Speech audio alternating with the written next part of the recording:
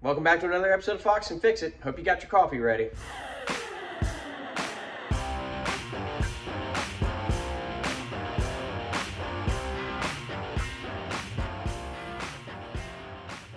Today, we're back working on the 82 Civic.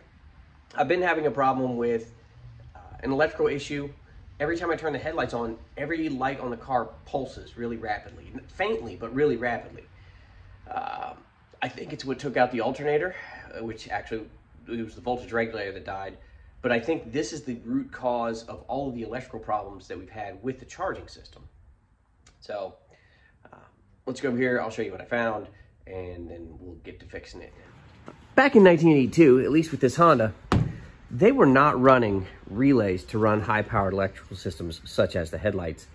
They're running it all through the headlight switch. Not the greatest idea they've ever had, honestly, but that's what they did. You could be running low voltage off the ignition out to a relay and just running high amperage, only battery to relay to headlights. There's no reason to track this farther. It draws more amperage to run longer lines, and with more connections, you've got more resistance and more amperage, and you see where I'm going. Somebody apparently thought it was a great idea to get into this headlight switch. I don't know if it was replaced or rewired or what, but there are at least 4, possibly 5 junctions here that are just wire nuts and electrical tape. You should never use wire nuts in a car. It's a terrible idea, and I don't really know how this hasn't burnt to the ground yet, but it didn't. So step 1 I've already done for us, and that's disconnect the battery. Now let's get to fixing these electrical wires. Conveniently, they're all the same color. Huh? That's gonna make it fun. Yeah, that's a great connection. I want enough room where I can solder and heat shrink. So that should give us plenty. I can put the heat shrink back here and then slip it forward once we do it. It's important to put your heat shrink on first. We're gonna do one of these at normal speed, and then I'll throw it in time lapse because you'll get the gist. The trick is gonna be to not burn this entire thing to the ground while I'm soldering. I'm not the best at soldering. It's hard to twist them when you can't really grab wires to twist because the wires are like 1.5 inches long. That's about as good as I'm gonna be able to get that. I don't necessarily recommend the open flame technique with soldering, especially electrical in a steering column, but it's kind of what I have right now, so sorry. This will be the wrong portion of the right way to do this. All right, that should be plenty of solder. I didn't seem to melt anything. I think we're good. Didn't get it too hot, so we should be able to slip this heat shrink right over it. There we go. I'll heat shrink this real quick.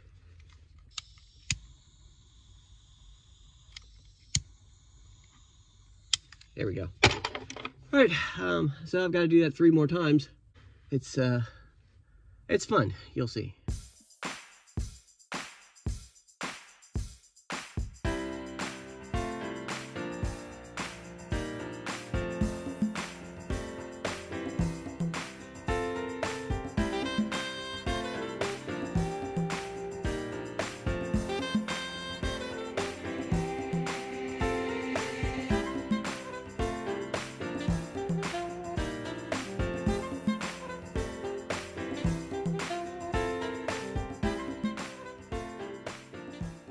This done. It's not the cleanest job I've ever done, but it is much more solid than it used to be. Now what we're going to do is we're going to zip tie them up. It's because I don't know what connections may be loose on the end of this headlight switch. Now, I don't want this zip tie cutting through the insulation of the wires that we just repaired, so what I'm going to do is I'm going to take an old piece of 3/8 hose and I'm going to use it like a wire loom.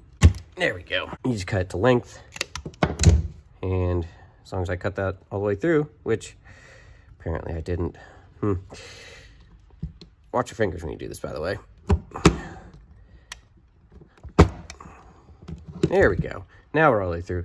So then we'll just wrap this around the wires, and then we'll wrap the zip tie around that to the steering column. And that's gonna hopefully save those wires. Got my piece of hose here on my little bundle of wires, so our zip tie won't hurt it, and we'll zip tie this up to the steering column. There we go. That seems to be nice and solid.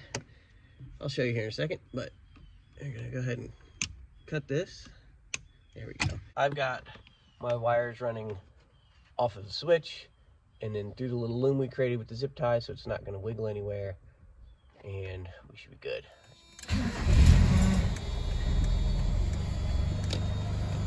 right. Headlights, engage. Hold on. That didn't fix anything. So this whole thing went off the rails. And let me show you where we're at right now. Last time, as you can see, things kind of got out of control. Steering column was taken apart. Got the headlight switch apart. And when I dropped this out, I did take the relay apart, which is right here. If I can get that out of the way. There's 2 screws, you can pop it off, and there's literally 4 sets of points in there. 2 for the turn signal and 2 for the headlights. I cleaned all those up, put this back together. I don't really think that helped, but it didn't hurt anything either. So what I found out was I thought was in the headlight switch is not in the headlight switch, but that's cleaner now. After that, we come back over here to the regulator side of it. I did all of the by-the-book regulator pin testing for the alternator and for the regulator. It passed, but I swapped it out anyways with a mechanical one that matches OE instead of solid state. That seemed to have actually made matters worse. That didn't do anything. Not the regulator. It's not the alternator. What did happen is when I moved the wires, the problem went away. And I put the wires back, and the problem came back. So somewhere in this section is the issue. All the factory harness stuff is still there tape-wise. I mean, nothing's been torn apart. Harness down here was touching the voltage regulator, so I've moved everything this way, and I'm going to zip tie it away from it. The only other thing I found, other than possibly something with an induced voltage through the harness, maybe, is I found corroded terminals here at the main bus bar for the alternator. That's pretty corroded, and this is one of the terminals. And it looks just as bad on the other side. This one, not so much. A little bit on the back side, I guess. So, I guess now what we're going to do is I am going to clean these up with just some sandpaper. Just some, whatever purple grit I have. It's 60, I guess, apparently. That's beside the point. I'm just so tired I can't even talk straight right now. But what I'm going to do is I'm going to clean that up. I'm going to clean this up, and I'm going to clean this up. We're going to put this back together. We are going to zip tie this harness away from the voltage regulator. And that should be it, because it's right there is the issue. It's one of those things. This is the fun you have with project cars. Sometimes you chase your tail for hours, maybe days, possibly weeks. And finally you find something that definitely does it. You narrow it down, you narrow it down, you narrow it down, and you get to here.